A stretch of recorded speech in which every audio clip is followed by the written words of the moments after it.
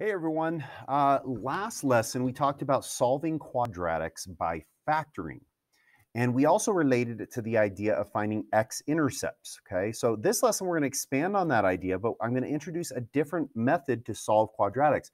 You might actually find this method a little bit more direct, a little bit easier, but unfortunately it only works for certain cases, okay? So before we get into actually solving with square roots, let's go ahead and do a practice problem with what we did in the last lesson. And that is exactly what you see here. What are the x-intercepts of the parabola y equals x squared minus 9? So let's say, let's start with y equals x squared minus 9, and we're looking for the x-intercept. So remember, the x-intercepts are when y equals 0. So we set y equal to 0, and then we can solve this equation now. Now, last time we talked about solving this equation by factoring. And so we do our quadratic factoring. And here you would recognize that the a value is 1. So let me rewrite this. It's actually 1x squared plus 0x minus 9. If we're going to expand it all out and put it in standard form, that might make it easier to see. So 1 times negative 9 goes on top. 0 goes on bottom. And so the only two numbers that work that add up to 0 and multiply to negative 9 will be positive and negative 3. And so when we go to write this out, expand it all out, we get 1x squared plus 3x minus 9. And then we group. So the GCF there is x. The leftover is x plus 3. The GCF here, because the negative is there, we're going to take out a negative and 3. And leftover will be x plus 3. And so as a result, we can see that our factors are going to be x minus 3 times x plus 3. From here, we apply the zero product property. So remember, when you multiply two things together and you get 0, that means one of those things must be 0. So we'd say x minus 3 equals 0, or x plus 3 equals 0. And then we solve each one of these. So in the first case, we're going to add 3 to both sides. And so you end up with x equals 3. In the second case, we're going to subtract 3 from both sides, and we end up with x equals negative 3. So these are the solutions to this equation. The question, though, was what are the x-intercepts? So remember, the x-intercepts are written as a coordinate. It would be 3, 0, because remember the y value was 0 when we went to solve this right here, y equals 0. And in this case, negative 3, 0. So those are our x-intercepts. According to an analytical method, we found our x-intercepts, 3, 0, and negative 3, 0. So if I was to go ahead and graph this parabola, we would know that we would go to the right 3 and put a point for our one x-intercept, and we go to the left 3 and put a point for another x-intercept. Now, the other thing that we know is that since the c value is negative 9, that the y-intercept is going to be 0, negative 9. 4, 5, 6, 7, 8, 9. And you should be able to see this. This is an interesting point, and it's true in very special cases. You should recognize that this point is going to be our vertex because the vertex, because the axis of symmetry has to lie exactly in the middle of all the reflected points.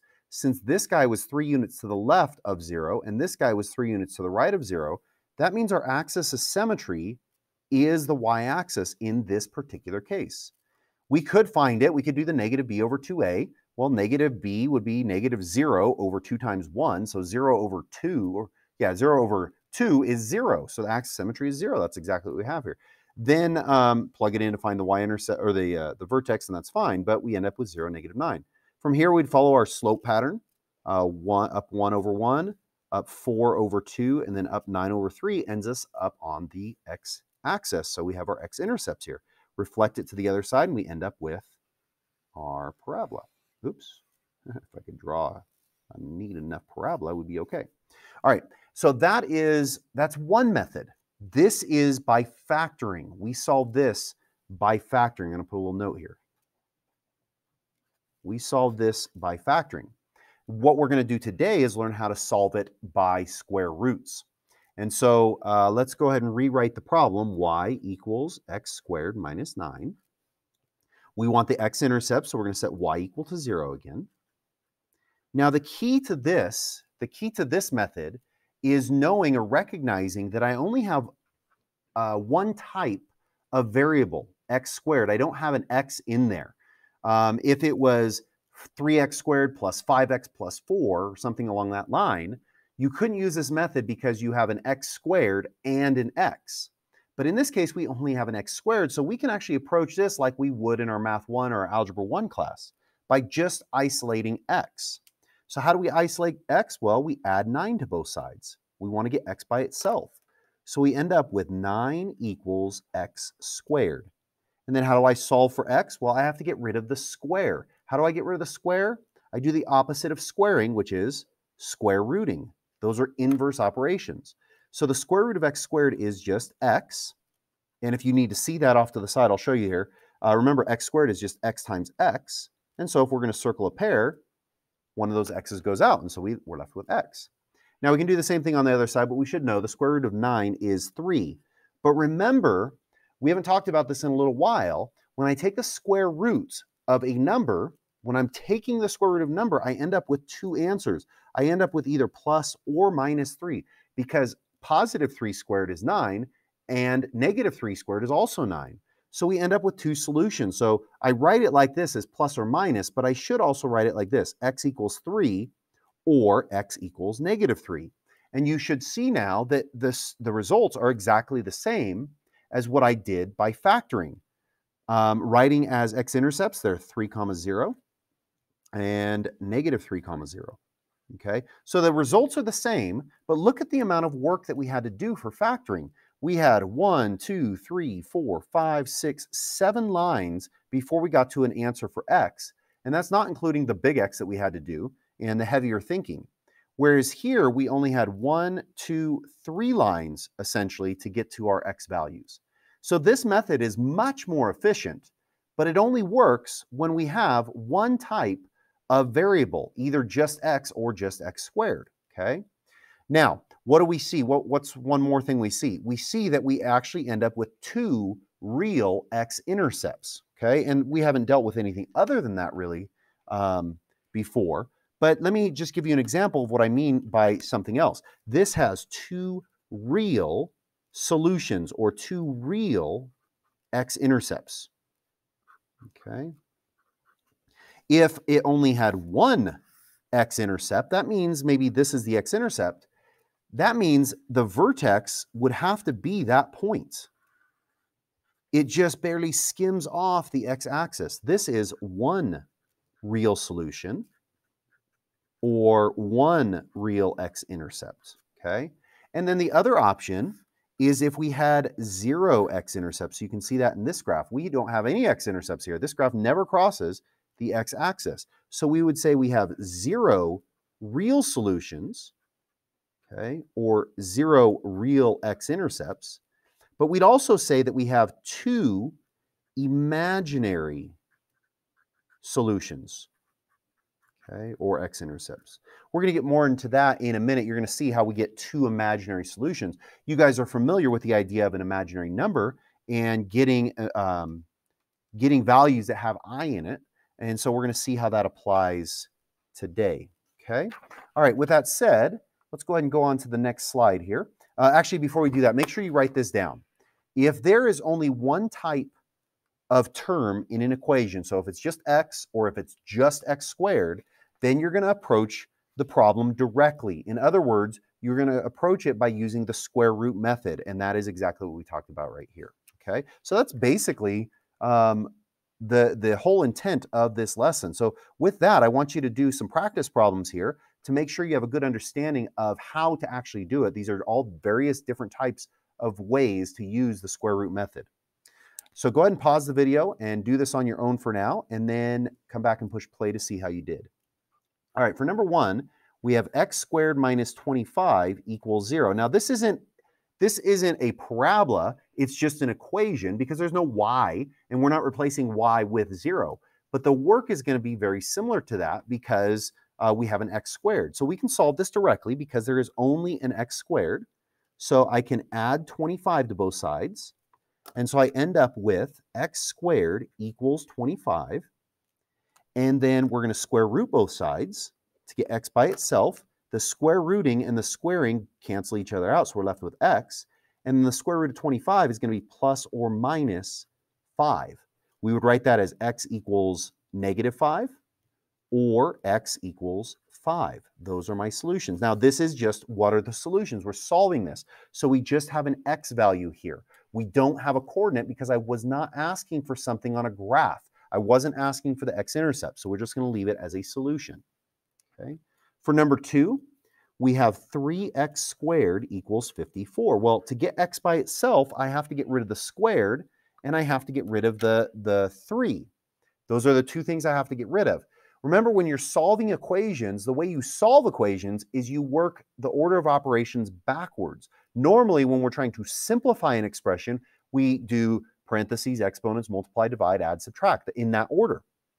But when we're solving an equation, we work backwards. So the first thing we want to do is get rid of this multiplication because that comes after the exponent. So how do I get rid of multiplication? Well, I divide by that value. So when I divide both sides by 3, I end up with x squared equals, oh, what is that? That's going to be 18, I believe. X squared equals 18. 36, 40, yeah, that's correct. And then to get rid of the squared, we're going to square root both sides. And so we end up with x equals, now here's a concern here. We do end up with plus or minus something. That's great, just like we got plus or minus 5 here. But notice that we don't know the square root of 18 exactly, right? It's not a nice, clean, perfect square. It's a number that we can simplify. So if I want to put it in simplest radical form, what I'm going to do is I'm going to expand this to say 2 times 3 times 3. I'm going to prime factor it. I'm going to circle those pairs. And then one of those is going to go out and the other one's going to disappear. So we're left with 3 rad 2. And we want to put plus or minus out front. So our final answer here is going to be x equals -3 rad 2 or positive 3 rad 2. Okay? So this is our answer in radical form. Radical form. Now, I don't know if that helps us in real life. Usually what helps us in real life is finding the decimal value of that, the square root of 2. And so if I want the decimal value, this is where your calculator is going to come in handy. If I want the decimal value, I just need to type in the square root of 2, and then once you have that answer, you're going to multiply it by 3 or -3, okay? And if I can get a calculator here, I can show you what that looks like. Let's see here. One of my old school calculators. So the first thing I'm going to do, hopefully we can see that without a glare, I want to type in the square root, -3 square root of 2. So what I'm going to do is I'm going to type in square root. So you can see the square root button. I know it's kind of hard to see here, but we can see the square root button there. It's a little blue button above that button. So I'm going to hit second to bring up the blue buttons. Okay, when I hit second, you see this little thing that says second right here. That means you're in the blue buttons. And then you're going to hit square root, and then we'll hit 2, and then we'll close the parenthesis and hit enter. So we have 1.414. Then we need to take that and multiply it by the 3 here. So we're going to multiply it by 3. And we end up with 4.2426, and we can round it. Now there was a negative out front here, so my answer is going to be x equals -4.243 if I round that to the nearest thousandth. Okay, and then the other one was 3 square root of 2, so that's just going to be the positive value of that. So x equals positive 4.243. So this is the decimal version of that answer. Okay, now you can see in both these cases, both number 1 and number 2, that our answers were real solutions. They were not imaginary. They didn't have the square root of a negative number. They had real values. Same thing here. Yes, there was a negative out front, but there isn't a negative inside. So this is 2 real solutions. Okay. For number 3, we have x squared plus 7 equals 2. Well, again, we can solve this directly because we only have an x squared and not another x. So to get rid of to get the x by itself, I need to subtract 7 from both sides. And so I'm left with x squared equals, -5. -5. So now I'm going to square root both sides. And now I end up with x equals the square root of negative 5. That's an imaginary number. So remember, we're going to put plus or minus out front because the square root of any number, we put plus or minus.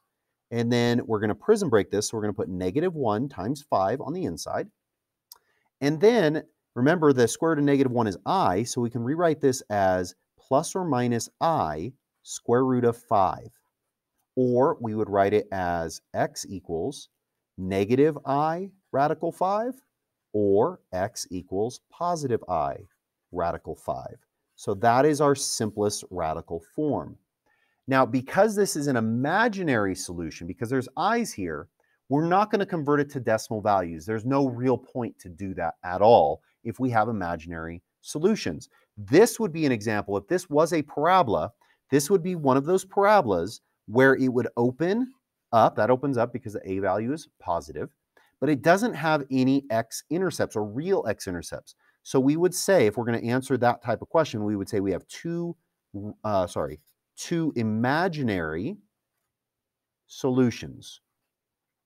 Or you could also say two complex solutions, okay? Because they are not real, all right? We would say we have 0 real solutions. All right, so that is number 3. Let me go ahead and double check my work to make sure these answers make sense. Plus or minus 5, 3 radical 2 and negative 3 radical 2, or in decimal form, negative 4.243 and 4.243, and the last one was I radical 5 or negative I radical 5. All right, let's go ahead and take a look at another problem that's probably a little bit more complex, only because we're adding multiple steps here so we can see what it looks like. So we have 9m squared minus 120 equals 0. Now I could try to solve this by factoring, but that's not going to be the easiest way, the simplest way, because we only have an m squared. So we don't have to factor. We can just use the direct method of solving by square roots. So I need to get rid of the 9, I need to get rid of the squared, and I need to get rid of this 120. Remember, order of operations, PEMDAS, please excuse my dear Aunt Sally. We work backwards with solutions when we're solving. So the 9 is being multiplied, so that's here. The 2 is the exponent, so that's up here. The 120 is being subtracted, so that's down here. That's going to be the first thing we do. So we're going to go ahead and add 120 to both sides. So we end up with 9m squared equals 120. Now the next thing we need to do is get rid of that 9, so we're going to divide by 9. Okay, now this is where it gets interesting. We get m squared. On this side, this doesn't go in evenly. So what we need to do is find common factors and reduce this. So what's a common factor of 120 and 9? Well, I can divide both of those by 3 if I wanted to. 120 divided by 3 is 40, and 9 divided by 3 is 3. And that's as simple as that can get. And then we need to get rid of this square, so we're going to get rid of the square by square rooting. And so we would write this as m equals plus or minus the square root of 40 over 3. That's fine, but this is also the same as saying m equals plus or minus the square root of 40 over the square root of 3, okay? Now, because we write it like this, we can recognize that there's a problem. We do not want a radical in the denominator. So we got to go back to our prior lessons and remember, to get rid of that radical in the denominator, we have to rationalize. We're going to multiply by rad 3 over rad 3 for that fraction. And so we end up with plus or minus the square root of 120 divided by, well, the square root of 3 times the square root of 3, remember, is just 3. And then from here, we can simplify that radical by doing our prime factors. So that would be, let's see, 2 times 60, 2 times 30, 2 times 15, 3 times 5. So those are our prime factors here, 10, 20, 40, that's correct. And we're going to circle our pairs. So we got a pair of 2's. And so our answer is going to be m equals plus or minus 2 radical 30 over 3. Okay, and then we would write that as m equals negative 2 rad 30 over 3, or m equals positive 2 rad 30 over 3. So that is our solution in simplest radical form. Simplest radical form. Okay. Now, if I'm going to find the decimal value of that, then I just need to type that in my calculator. So we want to type in -2 rad 30 over 3. So the first thing I'm going to do is hit second radical 30 and get that number. That's 5.477. And then we're going to multiply it by the -2, so times -2.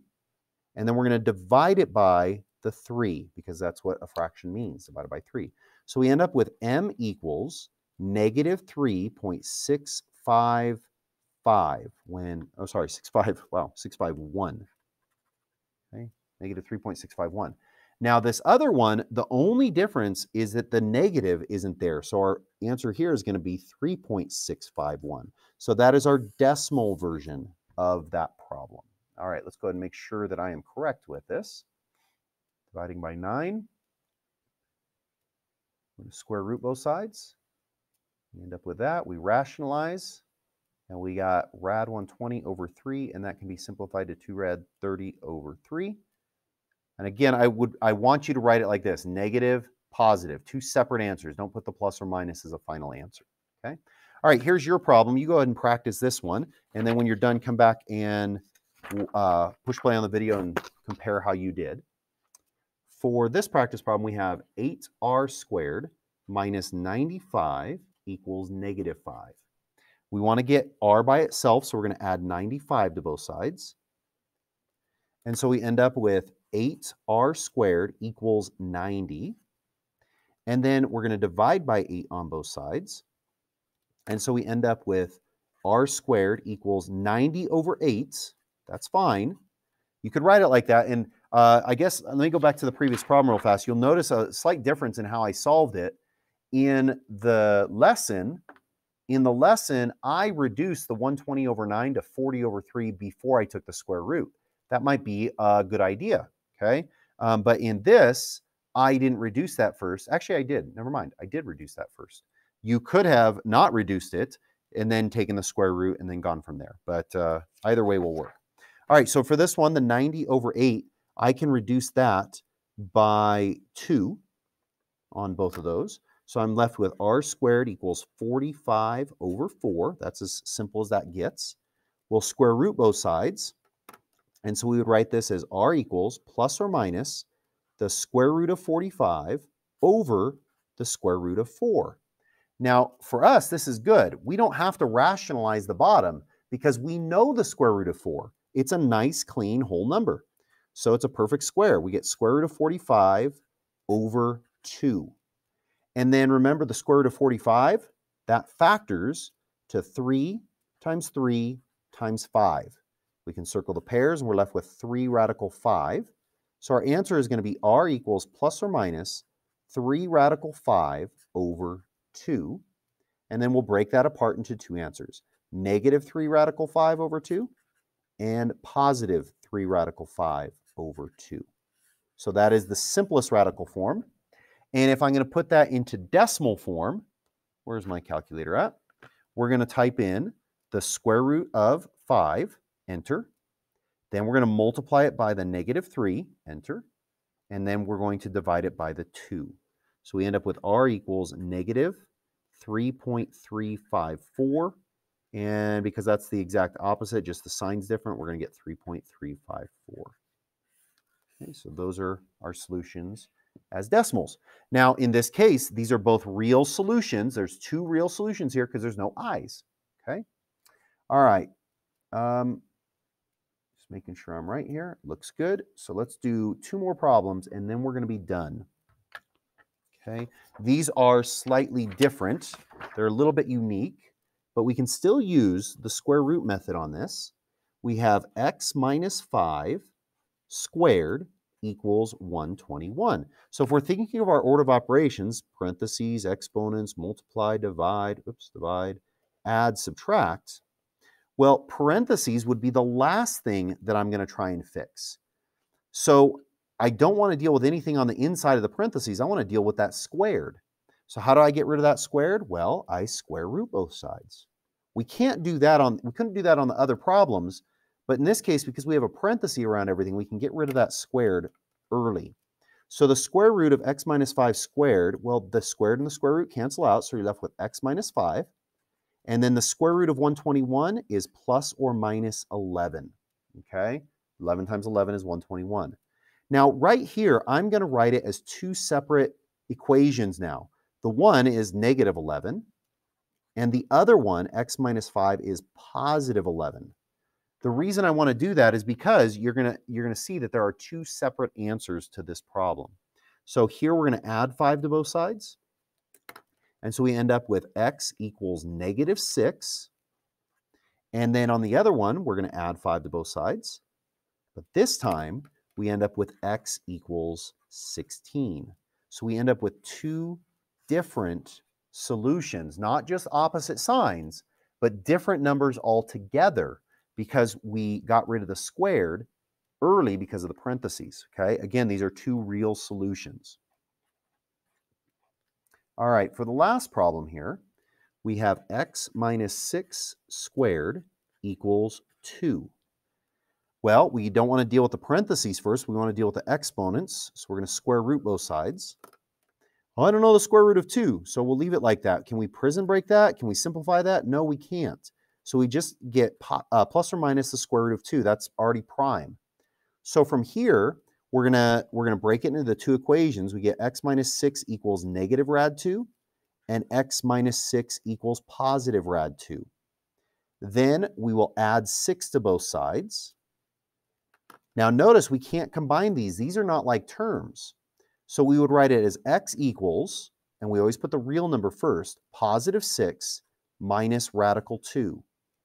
And for the next one, we're going to add 6 to both sides. And so we end up with x equals positive 6 plus rad 2. So this is the simplest radical form here, simplest radical form. If I want the decimal version, this one's going to look a little bit different, so you need to be careful on this. We're going to type in the second square root of 2 and hit enter.